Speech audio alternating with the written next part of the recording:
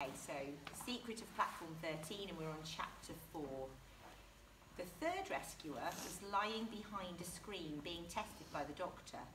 Hans was an ogre, a one-eyed giant, a most simple and kindly person who lived in the mountains putting things right for the goats, collecting feathers for his hat and yodeling. As giants go, he was not very big, but anyone bigger would not have been able to get through the door of the gentleman's cloakroom. Even so, at a metre taller than an ordinary person, he would have been noticed, so it had been decided to make him invisible for the journey.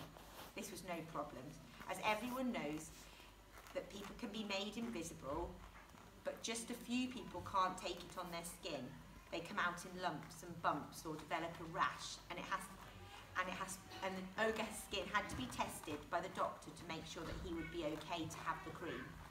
Now he came out carrying his black bag and beaming. "All is well, your majesties," he said. "There will be no ill effects at all." Hans followed shyly. The ogre always wore leather shorts and embroidered braces, and they could see on his huge pink thigh a patch of pure, clear nothingness. But he was looking a little worried.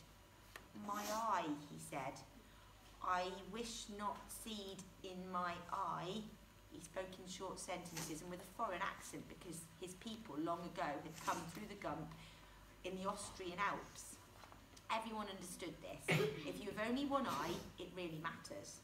"I don't think anyone will notice a single eye floating in the air," said the chief advisor, "and if they do, he could always shut it."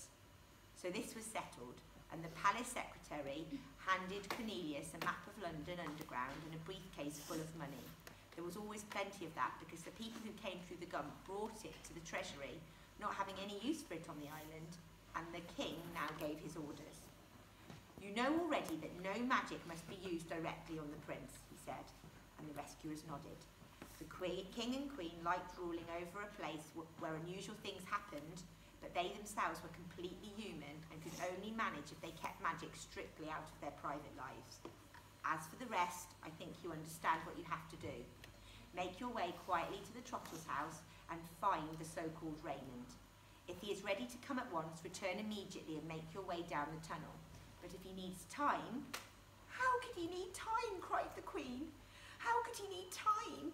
The thought that her son might not want to come to her at once hurt her so much that she could barely catch her breath. "Nevertheless, my dear, it may be a shock to him, and if so," he turned back to the rescuers, "you have a day or two to get him used to the idea. But whatever you do, don't delay more than that." He was interrupted by a knock on the door, and a palace servant entered. "Excuse me, your majesties, but there is someone waiting at the gates. She has been here for hours, and though I've explained that you are busy, she simply will not go away." "Who is it?" asked the queen. "A little girl, your majesty. She has a suitcase full of sandwiches and a book, and says she will wait all night if necessary." The king frowned. "You had better show her in," he said. Odge entered and bobbed a curtsy. She looked grim and determined and carried a suitcase with the words "Odge Gribble, Hag" printed on the side. The queen smiled, almost a proper smile, now that she was soon to see her son. "Aren't you Mrs. Gribble's youngest?" she said in a soft voice. "Yes, I am. And what can I do for you, my dear? Your sisters are well, I trust." Odge scowled. Her sisters were very well, showing off, shrieking, flapping, digging the garden with their long fingernails and generally making her feel bad. But this was no time for her own problems. "I want you to let me go with the rescuers and fetch the prince," said Odge. "I wrote a letter about it." The king's secretary now stepped forward and said that Miss Gribble had indeed offered her services, but he had felt that her youth made her unsuitable. The king nodded, and the queen said gently, "You are too young, my dear. You must see that yourself." "I'm the same age as the prince," said Odge. "Almost, and I think it would be nice for him to have someone young." "The rescuers have already been chosen," said the king. "Yes, I know, but I don't take up much room, and I think I know how he might feel. Raymond Trottle, I mean." "How?" asked the queen eagerly. "Well, a bit muddled. I mean, he thinks he's a Trottle, and he thinks Mrs. Trottle is his mother, and... But she isn't, she's a wicked woman and a thief." "Yes, that's true," said Odge, But if he's a royal prince, it will be difficult for him to hate his mother. And she broke off, not wanting to say more. It could be a dangerous journey, said the Queen. Odge drew herself up to her full height, which was not very great. Her green eye glinted and her brown eye glared. I am a hag, she said huffily. I am Odge with the tooth. She stepped forward and opened her mouth very wide, and the Queen could indeed see a glimmer of blue right at the back. Darkness and danger is meat and drink to hags. The King and Queen knew this was to be true, and it was absurd to send such a little girl.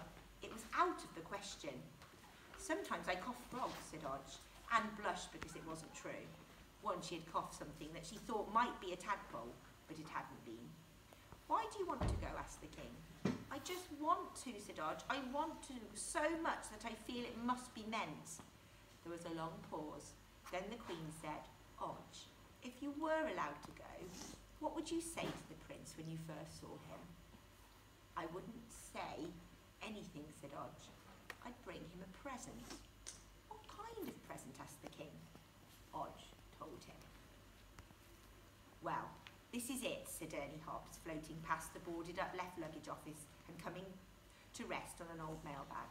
This is the day. He was a thin ghost with a drooping moustache, still dressed in his railway porter's uniform he'd worn when he worked in the station. Ernie hated the newfangled luggage trolleys, taking the bread out of the mouths of honest men who used to carry people's suitcases. He also had a sorrow, because after he died, his wife had married again, and when he went to haunt his old house, Ernie could see a man called Albert Fisher sitting in Ernie's old chair with a napkin tied around his neck, eating the burgers and mash that Ernie's wife had cooked for him. All the same, Ernie was a hero. It was he who had seen Mrs. Trottle snatch the baby prince outside the fish shop and tried to glide over the Rolls Royce to stop her. And when that hadn't worked, he bravely floated through the gump, although wind tunnels do awful things to stuff that ghosts are made of, and brought the dreadful news to the sailors waiting in the cove. Since then, for 9 long years, Ernie and the other station ghosts had kept watch on the Trottles' house, and now they waited to welcome the rescuers and show them the way. Are you going to say anything, asked Mrs. Partridge, about, you know, Raymond? She was an older ghost than Ernie and remembered the war and how friendly everyone had been, with the soldiers crowding the station and always ready for a chat. Being a spectre suited her. Her legs had been dreadful when she was alive, all swollen and sore from scrubbing floors all day, and she never got over feeling as free and light as air. Ernie shook his head. Don't think so, he said. No point in upsetting them. They'll find out soon enough. Mrs. Partridge nodded. She never believed in making trouble, and a very pale, frail ghost called Miriam Hughes agreed. She'd been an apologising lady, one of those people whose voices came over the loudspeaker all day saying, sorry, to travellers because their trains are late. No one can do that for long and stay healthy, and she died quite young of sadness and pneumonia. They were a close band, the spectres who haunted platform 13. The ghosts of the Gump, they called themselves, and they didn't have much truck with outsiders. There was a ghost of a train spotter called Brian, who'd got between the buffers and the 9:15 from Petersburg, and the ghost of the old woman who'd lost her umbrella and still hovered over the left luggage office, keeping an eye on it. And there were other hauntings shyly in various places of the station, not wanting to put themselves forward, but ready to lend a hand if they were needed. The hands of the great clock moved slowly forward. Not the clock on platform 13, which was covered in cobwebs, but that of the main one. 11:30, 11:45, midnight, and then it happened. The wall of the gentleman's cloakroom moved slowly, slowly to one side. A hole appeared, a deep, dark hole, and from it came swirls of mist and very faintly the smell of the sea. Mrs. Partridge clutched Ernie's arm. Oh, I'm so excited, she whispered. And indeed it was exciting. It was awesome. The dark hole, the swirling mist, and now in the hole there appeared figures, 3 of them, and hovering high above them, a clear blue eye. Welcome, said Ernie Hobbs. He bowed, the women curtsied, and the rescuers stepped forward into the light. It has to be said that the ghosts were surprised. They knew that the prince was to be brought back without a fuss, but they had expected, well, something a bit fiercer. Of course, they could see that the ancient gentleman now tottering towards them was a wizard. His face was very wise, and there seemed to be astrological signs on his long, dark cloak. Through when they looked more carefully, they saw that they were pieces of old spaghetti and tomato sauce. The wizard's ear trumpet, which he wore on a string around his neck, had tangled with the cord holding his spectacles so that it looked as if he might choke to death before he even got onto the mission. And though they could see a place on his shoulder where a mighty eagle must have once perched, it was definitely not there anymore. Yet, when he came forward to shake hands with them, the ghosts were impressed. How you shake hands with a ghost matters, because of course you feel nothing, and someone who isn't a true gentleman can just wave his hands about in mid-air and make a ghost feel really small. I am Cornelius the Mighty, said Cor, and I bring thanks from the Majesties for your guardianship of the Gump. He then introduced Gerkintrude. The Fae was wearing a large hat decorated with flowers, but also with a single beetroot. It was a living beetroot. Gerkie would never have worn anything that was dead, and she carried a straw basket full of important things for gardening, a watering can, some brown paper bags, a roll of twine. The ghost knew all about these healing ladies who go about making things better for everyone, and they had seen fairy godmothers in the pantomime. But Mrs. Partridge was a bit worried about the hat. The beetroot suited Gerkie. It went with her kind pink face. But of course, vegetables are not worn very much in London. But it was the third person who puzzled the ghost of the Gump particularly. Why had the islanders of the land sent a little girl? Odge's thick black hair had been yanked into 2 pigtails, and she wore a pleated gym slip and a blazer with "play up" and "play the game" embroidered on the pocket. The uniform was an exact copy of the one that the girls of St. Agnes wore in the photograph that Gerkie's mother had had on her mantelpiece. But the ghosts did not know that, nor did they understand why the suitcase she was clutching, holding it out in front of her like a tea tray, was punched full of holes. Fortunately, the eye, at least, belonged to the kind of rescuer they had expected. Because they themselves were often invisible, the ghost could make out the shape of the ogre, even though he was covered in fern seed.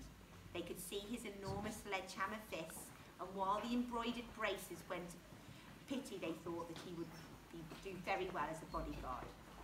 Cornelius now explained that they were disguised as ordinary human family. I am a retired university professor, Gerkintrude is my niece who works for the Ministry of Agriculture, and Odge is her goddaughter on her way to boarding school. As for the ogre, he told them, he would stay invisible, closing his eye if necessary, but not, they hoped, to bump into things. And the dear boy Gerkintrude now asked eagerly, "Dear little Raymond, he is well?"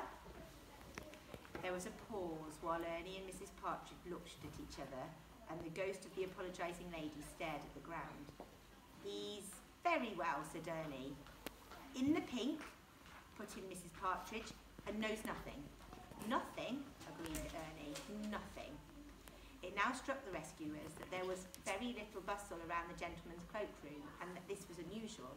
Last time the Gump had opened, there'd been a stream of people going down. Tree spirits whose trees had got Dutch elm disease, water nymphs whose ponds had dried up, and just ordinary people who were fed up with the pollution and the noise. But when they pointed this out to Ernie, he said, "Maybe they'll come later. There's 9 days to go." Actually, he didn't think they'd come later. He didn't think they'd come at all, and he knew why. "Let us plunge into the bowels of the earth," said Cornelius, who wanted to be on his way. But the underground had stopped running, and so had the buses. "And I wouldn't advise waking Raymond Trottle in the middle of the night," said Ernie. "I wouldn't advise that at all." So it was decided that they would walk to Trottle Towers and rest in the park till morning. There was a little summer house hidden in the bushes and close to Raymond's back door where nobody would find them. The only problem was the wizard, who was too tottery to go far, and the giant solved that by saying, "I will pig him on my back." This seemed a good idea, of course. They'd have to watch out for people who'd be surprised to see an old gentleman having a piggyback in mid-air. But as the ghosts were coming along to show them the way, that wouldn't be difficult. Odge had gone back into the cloakroom to do something to her suitcase. They could hear a tap running and her voice talking to someone.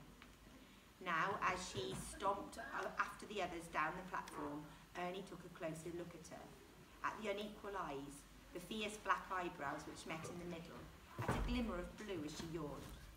Not just a little girl then, a hag.